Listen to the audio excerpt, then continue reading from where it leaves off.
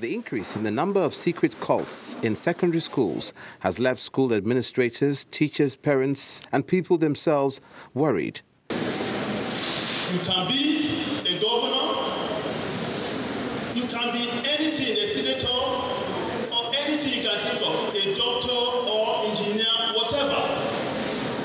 But with cultism, you cannot get there. In schools where cultists and cultism exist, many pupils live in overwhelming dread caused by occasional accidents, disputes, threats, and even deaths. When you go into cultism, one, I found in the course of my work as chairman of anti-cult committee that those accused of cultism were performing very poorly in exams.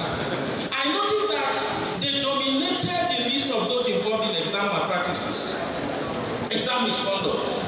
This is what the Delta State government is seeking to put an end to, hence this gathering. I would say cultism really destroys the youth in their ambition in life.